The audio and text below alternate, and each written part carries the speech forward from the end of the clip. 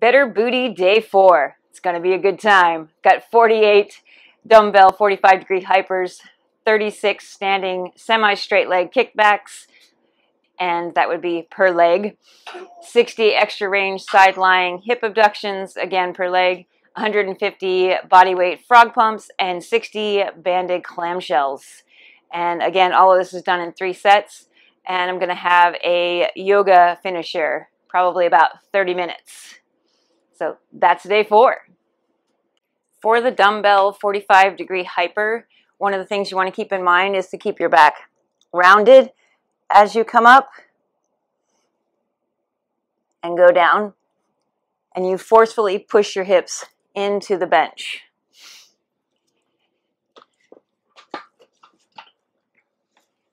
Toes are pointing out. Hold your dumbbell. Keep your back rounded. Forcefully push your hips into the bench. Keeping your back rounded as you come up. So instead of coming up with a flat back, you stay rounded.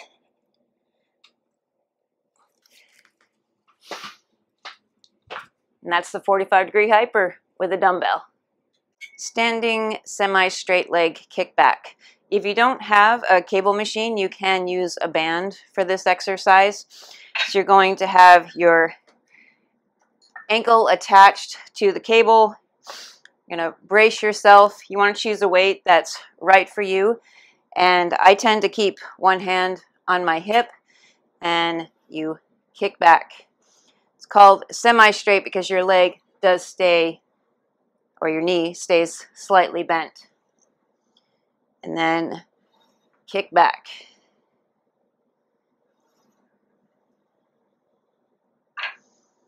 And that's the semi-straight leg kickback.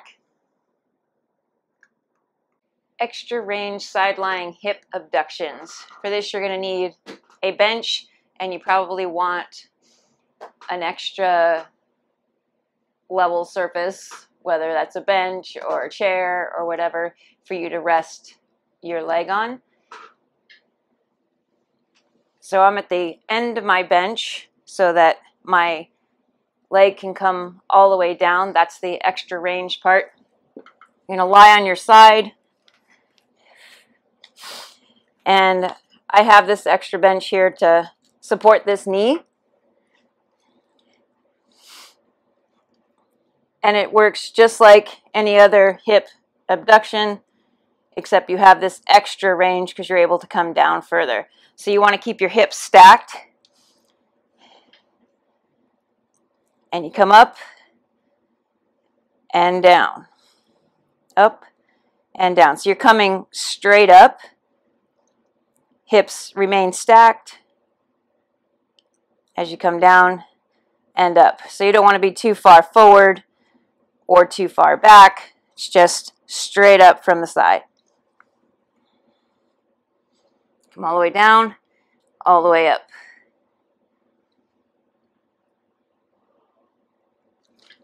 And you switch and do the other side. Show you the opposite side.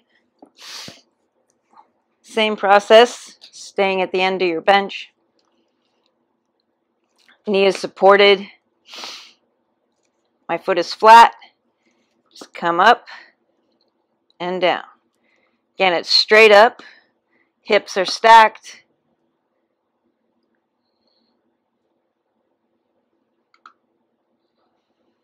Not too far back, not too far forward.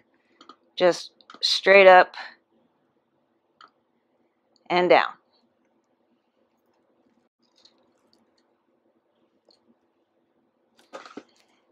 You may find that one side is stronger than the other.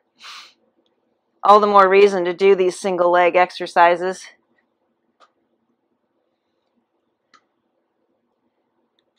Bodyweight frog pumps. They are very similar to glute raises except for how you place your feet. So your feet are going to be together like this, so your legs make like frog legs. So your soles of your feet are together. kind of close to your bottom. Lay back. Keep your core tight, and then it's basically a glute raise from here. So your feet stay together, the soles of your feet, and you come up and squeeze, get full extension, come back down.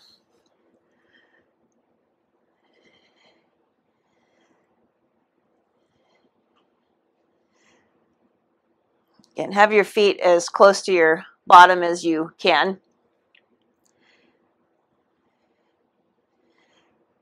And that is the bodyweight frog pump. Banded clamshells. For these, you want your band just above your knees. Feet are stacked, hips are stacked, knees are stacked.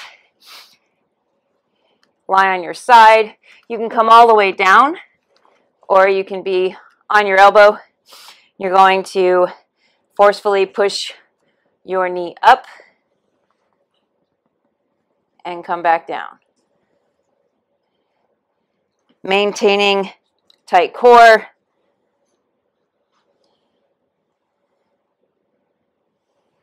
It's called a clamshell because it kind of looks like a clamshell opening up. So you do all your sets on one leg, switch and do the other side, or you can do one set, switch, doing the other set on the other side, come back and switch back and forth. It's up to you. I tend to just do all one side and then the other. Really gets a nice burn going. It's a good time.